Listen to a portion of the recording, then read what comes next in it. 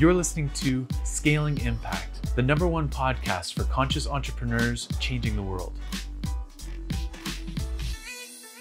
Today on the podcast, Jason Silva makes his second appearance on the show. Jason is an Emmy-nominated TV personality, filmmaker, keynote speaker, and futurist. He's best known as the host of 2 huge TV series on the National Geographic Channel, Brain Games, as well as Origins. And the first place I encountered Jason was on his wildly successful YouTube show, Shots of Awe. In this episode, we dive into exploring the very edges of where known science ends and flow state picks up. We discuss the different brain states humans cycle through and what superpowers lie within each level. We look at the potential and implications for virtual reality technology, something Jason calls micro PTSD, and how we are on the cusp of our next jump in conscious evolution, which might be even more profound for us than the invention of language.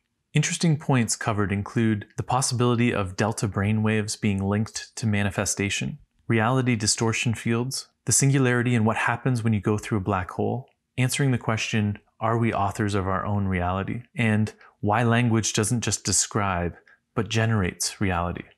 So Jason, thanks so much for joining us today. Sure thing. I want to jump into some pretty philosophical stuff. All right. I think there's entrepreneurs out there that have these thoughts and these meanderings, and as they go through the ego challenges of running a exponentially growing company, which by nature grows out of control, Sure. they start to crack. They start to have these existential crises, or it brings up the former ones they've been through. Yeah. Similar to having a baby and not sleeping for a few months and seeing how it can challenge your identity. So I think these are important questions, and they do revolve around technology a little bit. The first one is about reality. What evidence have you come across, or just ideas that you love, that suggest that we are authors of our own reality? Well,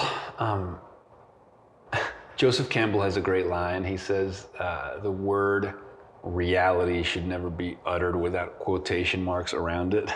Others have said that reality is coupled to perception. So if you can mediate perception, you can mediate reality. Now the question here is less about objective reality and more about subjective reality. But subjective reality can have reality bleed through effects and affect objective truth.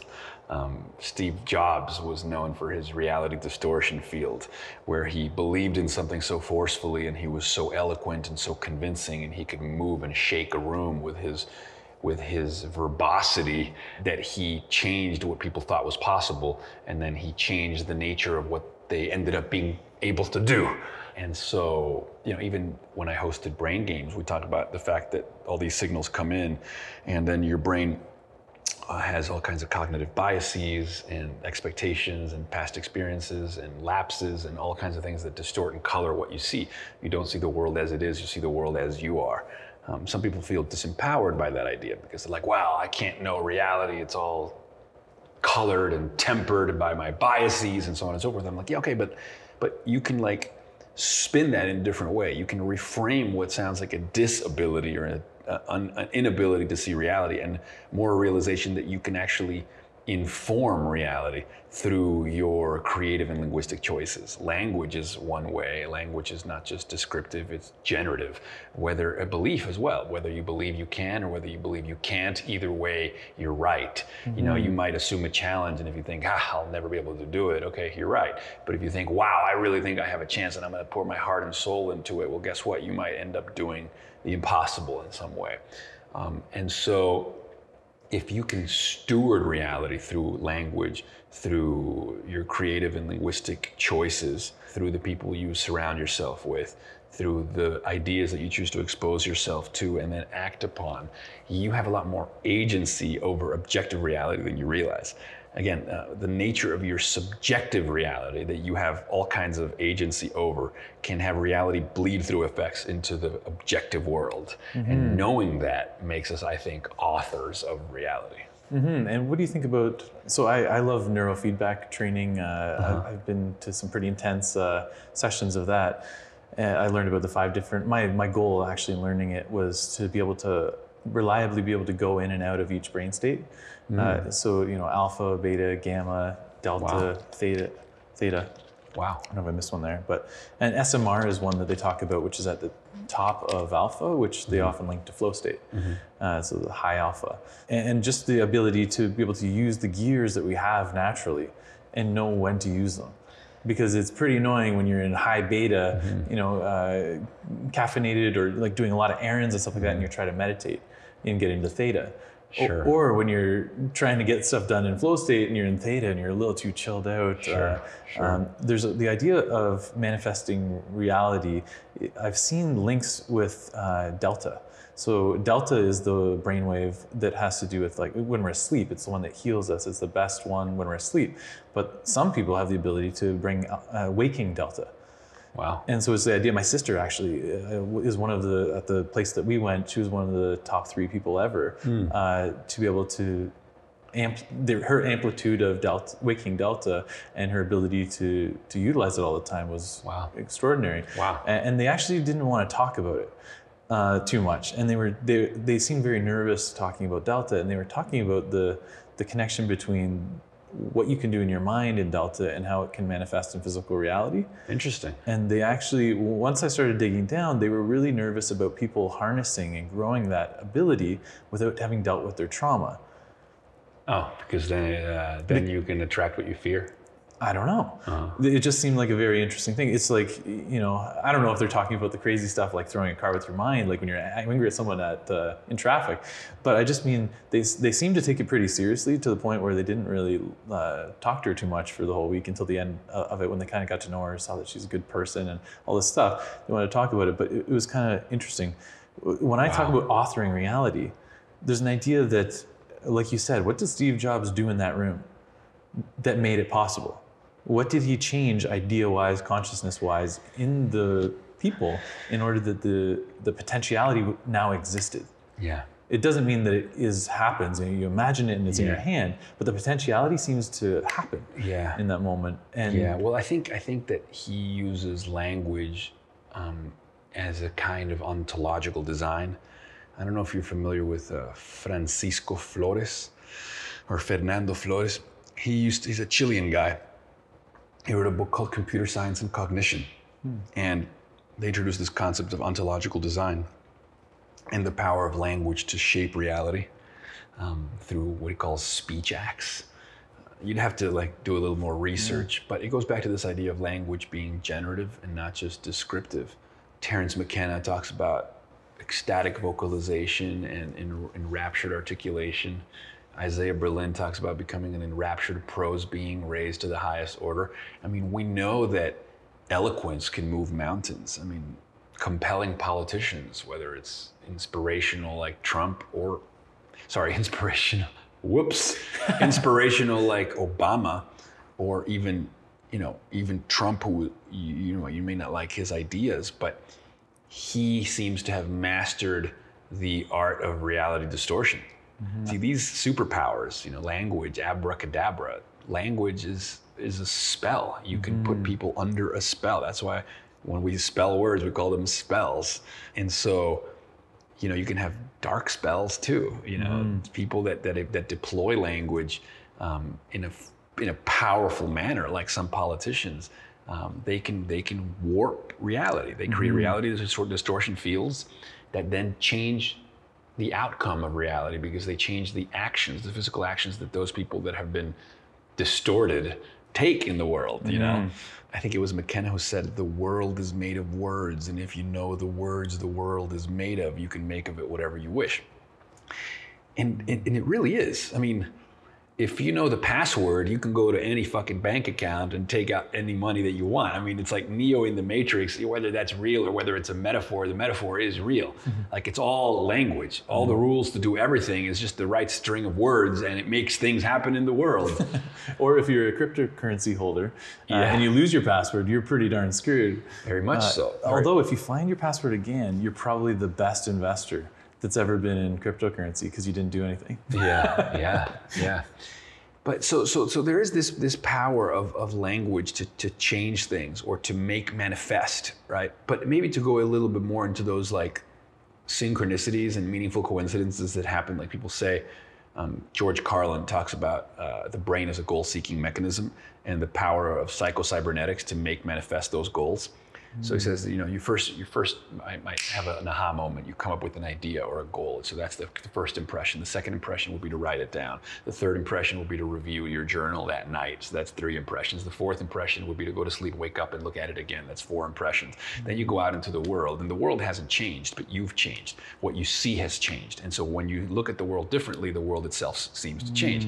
So, those 4 primings of your brain with that goal, then you're at the coffee shop and you overhear a conversation related to your goal. Oh my God, I can't believe the synchronicity. You walk on the street, you bump into somebody that can help you attain your goal. What the fuck? Well, what has changed there? Like, have you deployed a back-end code to harness the metaphysical properties of the universe to make manifest your dreams? Or is the world simply full of magic things patiently waiting for your senses to grow sharper? Have you just primed your brain to extract the information that was always there but that you couldn't see because of the abundance that there is, and the fact that your brain normally has to filter out most of the information that it deems unimportant? Have you primed your subconscious mind to be on the lookout for all the ways to connect the dots to achieve your goals? Like, I don't know. Is it magic? Is it metaphysical? Is it just you tricking your brain? I mean, I don't know. But what I do know is that being on the subjective effect from the inside of then experiencing your capacity to make manifest, to make magic, to be able to set an intention and then watch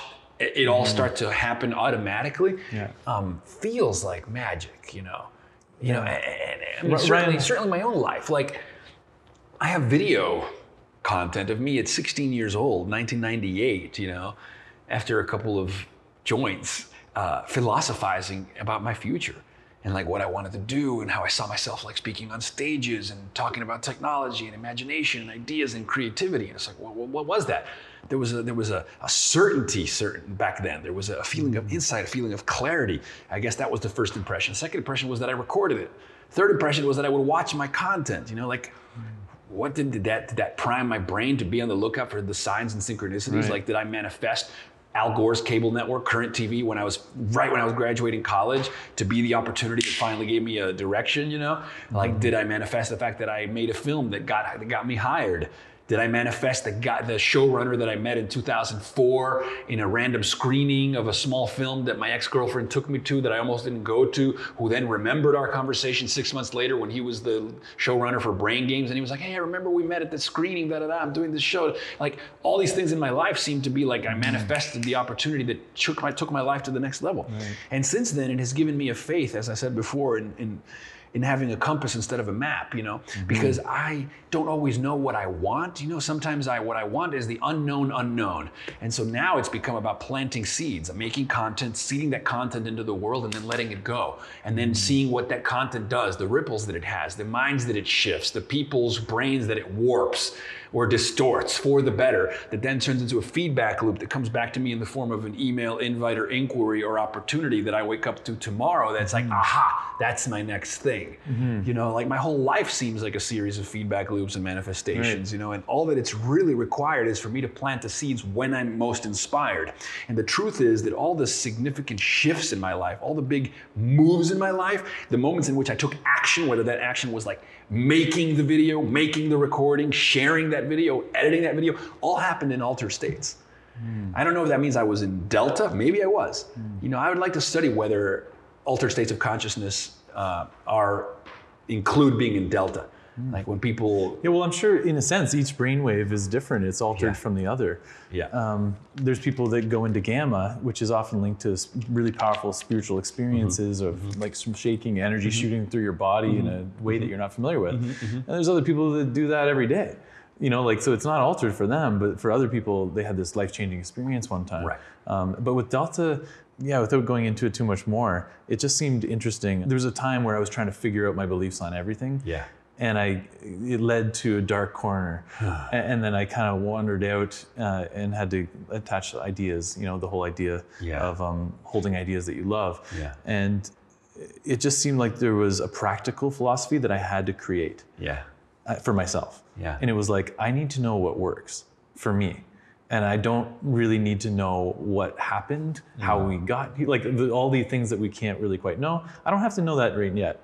It's not, so on my priority list, it's not the most important. The most important is what seems to work. And so all the stuff, I had people interview me one time years ago about money stuff, and they were talking about like, they had all these questions. And I failed on every question because they asked like, what were your affirmations that you used every day in the morning? And I was just like, oh yeah, I never really got into affirmations. I was always a little, I believe they work. And I was like, who am I to program myself?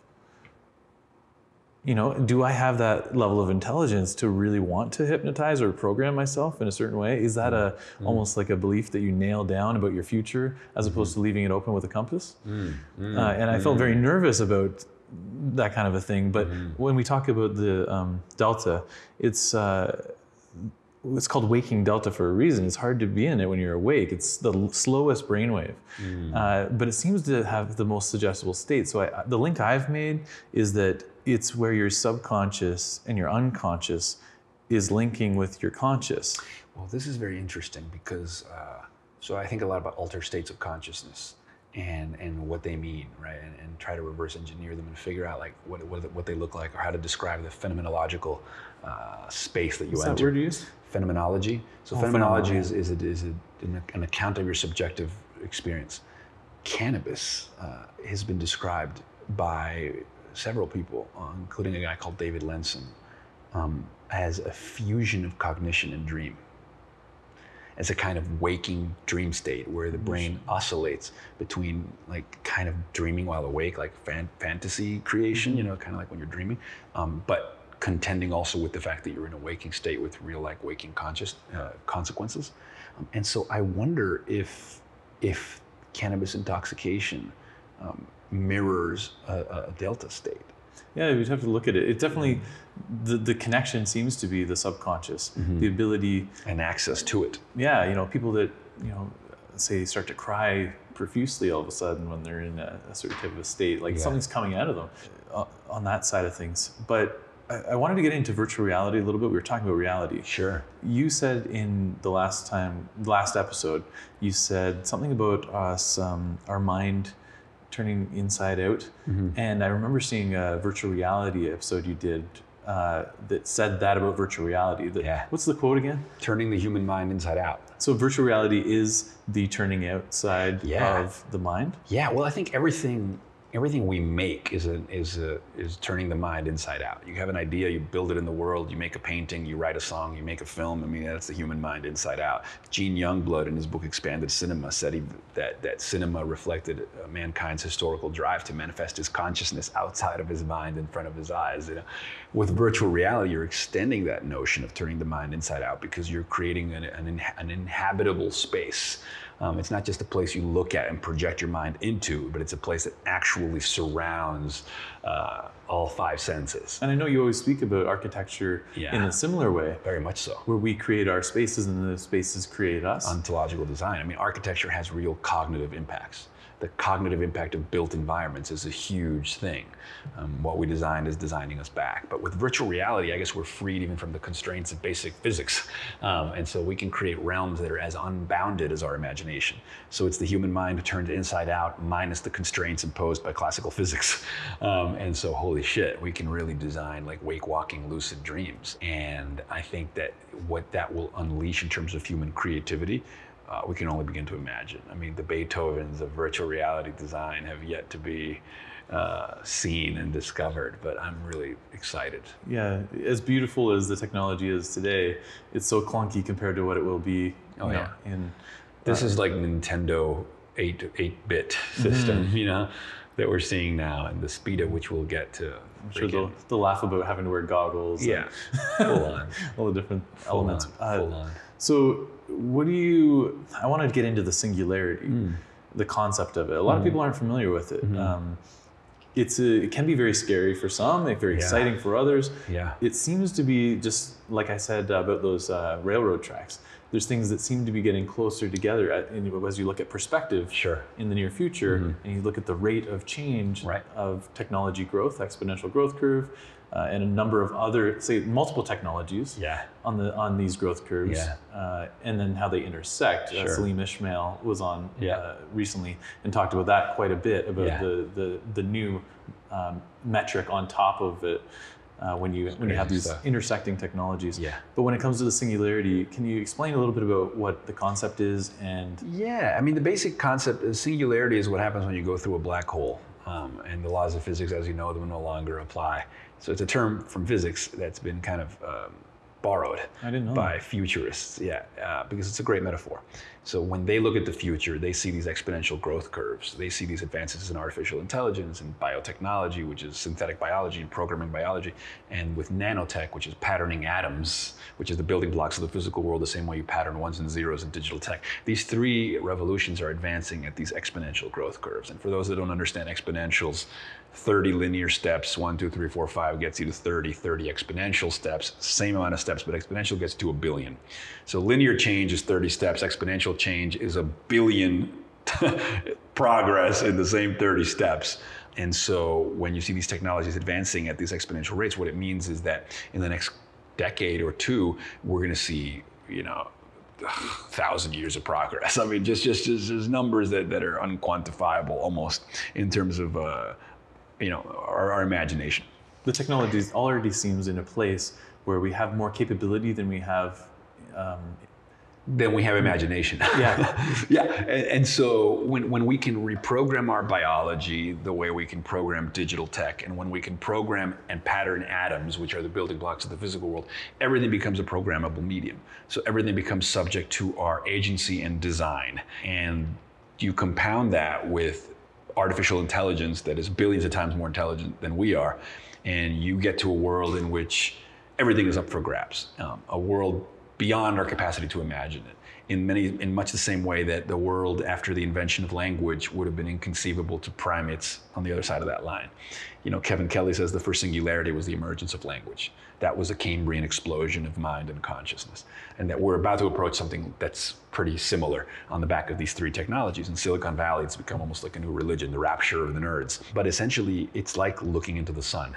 It's so bright, we can't even begin to imagine it without it burning our retinas. And so what is required is visionary thinking of the kind we've never seen. That's maybe why so many in Silicon Valley are taking psychedelics, because what is required is shaking the snow globe and getting rid of all of our previous models of the possible to conceive of what might be. I've heard you mention the book, How We Got to Now. The 6 innovations that where good ideas come from. Oh, okay, that was previous one? book. Oh, the previous one. Okay, I read the other one. And he talks about the hummingbird effect. Okay. In that, are you familiar with the hummingbird effect? No. I can't rattle it off as nicely as you would be able to. I won't go into it, but it's just the idea that when innovations happen, this always happens where we create the internet. And we have no concept. The person who is working on that project has no idea how people will be able to use this. Right. They know they're creating a new stage or a new ability, but they don't know. They're thinking maybe we could talk to one another. Like that's probably the end of it. They're seeing the short distance of what we could use it for, and people are very afraid at every stage of innovation where the Gutenberg's invented. This is going to destroy oral tradition. It's going to destroy history. And it actually created the books and spread them of history. There's so many fears, and I think that's the same way with the singularity. Very much so. We don't know, like the sun, until you're kind of beside it in the spaceship, you don't really have context to be able to... I mean, I agree. I mean, Kevin Kelly from Wired will say, think of how impoverished the world would be if we didn't invent oil painting in time for Van Gogh, or if we didn't invent musical instruments and musical writing in time for Beethoven. So think of what's to come in much the same vein, like new instruments, new construction kits for new forms of human beauty, creativity, and art that we cannot even begin to imagine. So we should invest ourselves in that, just having maybe the faith in creating new tools for new realities. Right. Well, and I like the idea that, for instance, oil, they used to use whale oil.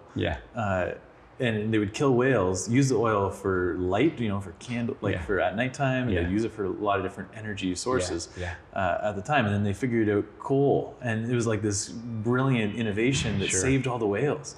And then it's the thing that's seeming to kill them again.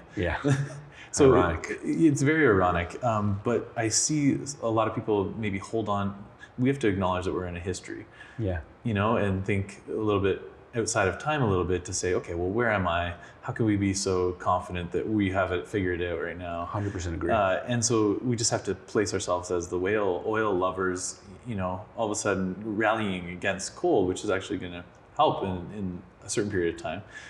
You could be those whale lovers, and then you could be the coal lovers, and then you could be the solar lovers. Yeah. And we have to be able to evolve to each, and that's where we can't get wired in our dogma too much. Well, that's exactly right. We can't get wired in our dogma. Like, we have to be willing to put it all into question. And I think those are really cool opportunities. So I'm imagining like some of the best environmental progress tech that's going on right now. Just imagine in 20 years it being the thing that's really dangerous and we're trying to get rid of with the next technological innovation. Yeah. It's just, we have the ability to iterate on top of ourselves, which is pretty amazing. Yeah, absolutely. There's something I want to talk about, which you mentioned in one of your videos. I don't know if you have a big philosophy about this or not. It's about PTSD. So in my family, it's rampant. Everyone has a diagnosed post-traumatic stress disorder. At least people that I talk to and my relatives and things like that. I'm not going to put everyone under that lens, but I just know it's a common thing, and a lot of us have been through similar trauma together. In our background, I'm half Native Métis. My mom was Métis Native growing up, and I have half of that in me, and there seemed to be a lot of trauma in that background. When it comes to PTSD, I want to be really respectful of people that have this diagnosed situation that's very difficult. I've gone through a lot of symptoms myself, and I've been oscillated seemingly in and out of it, which is great that I feel like I could do that. I don't know if I have it and I'm just feeling really bad sometimes, or if I have it and I'm being healed in some kind of a way. What I want to talk about is micro PTSD.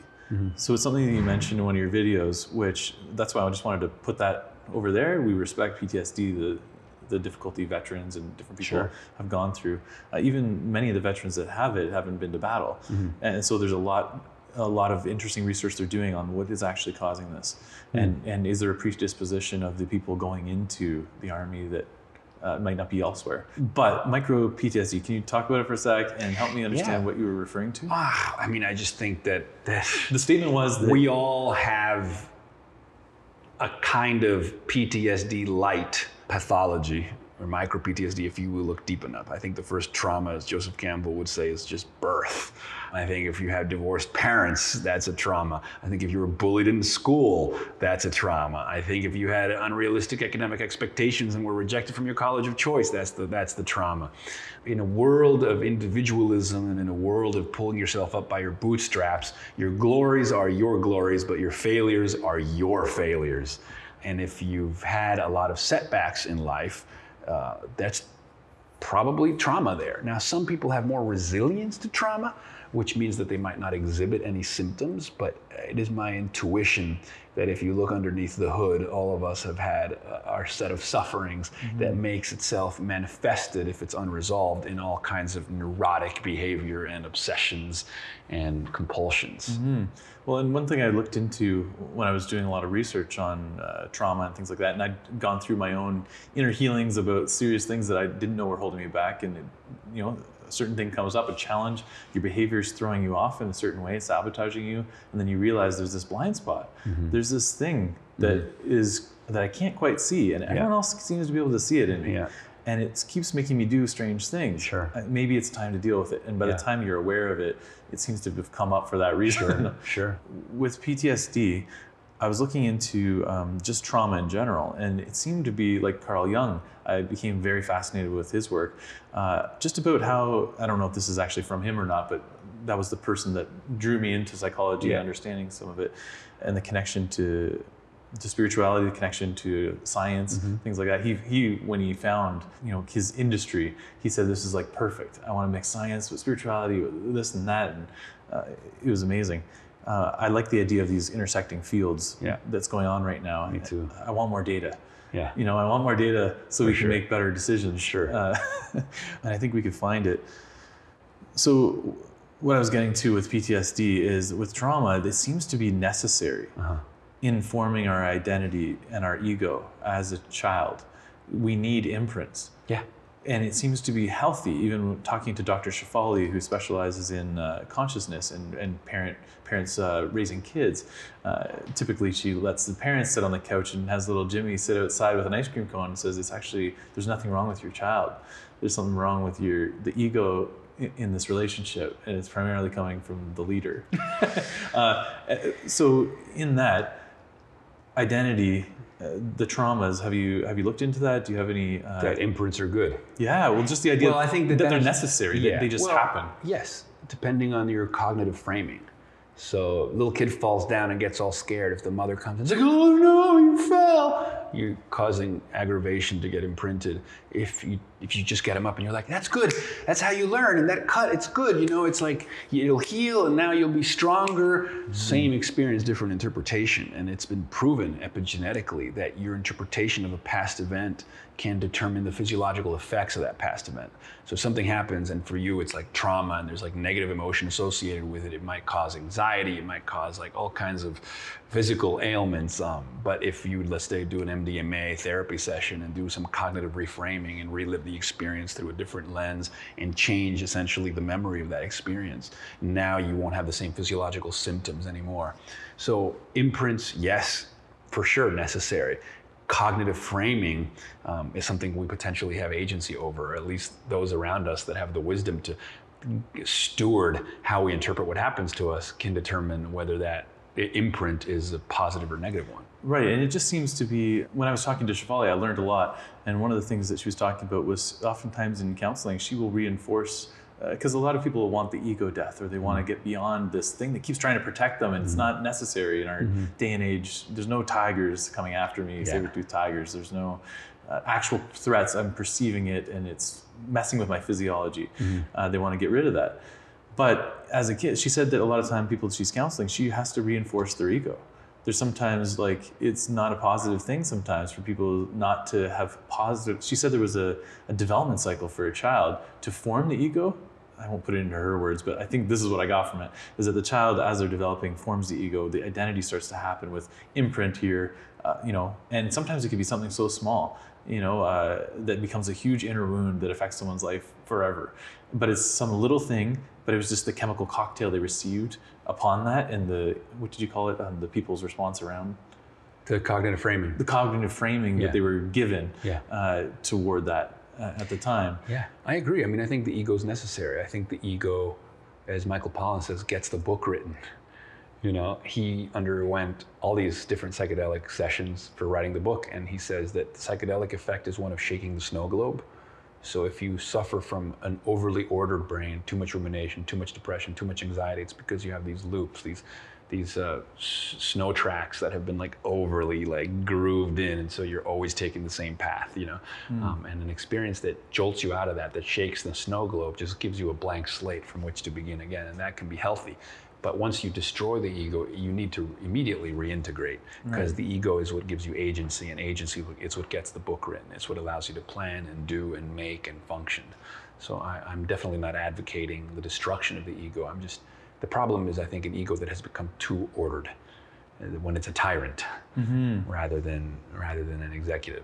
Right, and as a parent, I think about this a lot. Like I remember going to a retreat called Brave Soul with a good friend of mine, Philip McKernan, and a quote that I'll probably have to put on a t-shirt and send him one day is, I guarantee you will fuck up your kids. Everyone in this room, I guarantee it. And people, because people are dealing with all this like childhood stuff, sure, it's all coming up, and they're like, oh my gosh, like the people with kids, they're so worried, like, am I traumatizing my kids? Sure. How do I know? Like this little thing that my mom did, it didn't seem like a big deal at the time, but it's really, it bothered me my whole life. And he said, that's the way, that seems to be the way that our identities are formed. But it seems like as the growth cycle goes, we form this identity, we take socialization, or whatever you call that. You almost might call it a mass hypnosis that you receive from the norm around you, the culture that you're raised in. But then there seems to be a fully healthy growing of that ego to a certain point where you're able to actually transcend it. But there's a sequence. Not everybody does.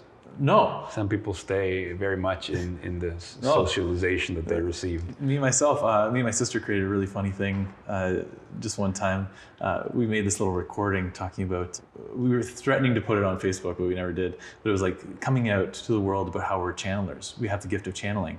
And we, as brother and sister, have been channeling the ego since we were kids, all day long. And we do it all the day. And so we actually started channeling ego into this recording, and like we got into the whole thing. Like, you don't want to be in the present. You want to be a little bit in the future, thinking about the past. You know, like how does the ego actually operate, and how, like, if you were thinking from the ego's perspective, how would you optimize life from the ego's perspective? For sure. And unfortunately, that seems to be the places that we live. Well, you know, my Venn diagram that I like is the one that's between discipline and surrender, and in the middle is flow. So discipline is planning ahead, thinking about the future, etc. Exercise, concentration, discipline again. Surrender is let it all go, be in the present, and then flow is where they intersect. And that's like towing the line between chaos and order. You need both. You need to walk that line. You need to toe that line. So that's where I would leave it. Wow. Well, I really appreciate you having you on. Thanks, man. As a last little outro, is there anything that you'd want to say to the entrepreneurs listening about anything that we've talked about, whether it's authoring your own reality, virtual reality, the singularity, PTSD, the ego? Yeah. Well, look, we've never had such an opportunity before us to positively impact the world. The rate of innovation, the rate of change is accelerating at a pace that we can barely wrap our heads around. And therefore, we've never had, I implore each and every one of you to kind of dream bigger than ever before, to get out there and try to make a difference, to forge a noble aim, to carve your compass, and to go out there and make shit happen. Nice. Well, thanks for coming man. on. Appreciate it. Thank you. Cheers. Thank you for listening. I hope you enjoyed this episode. We take every listener to this podcast very seriously, and we'd love to keep in touch with you directly. So please subscribe to our Scaling Impact community by subscribing to our email list at exv.ai/podcast.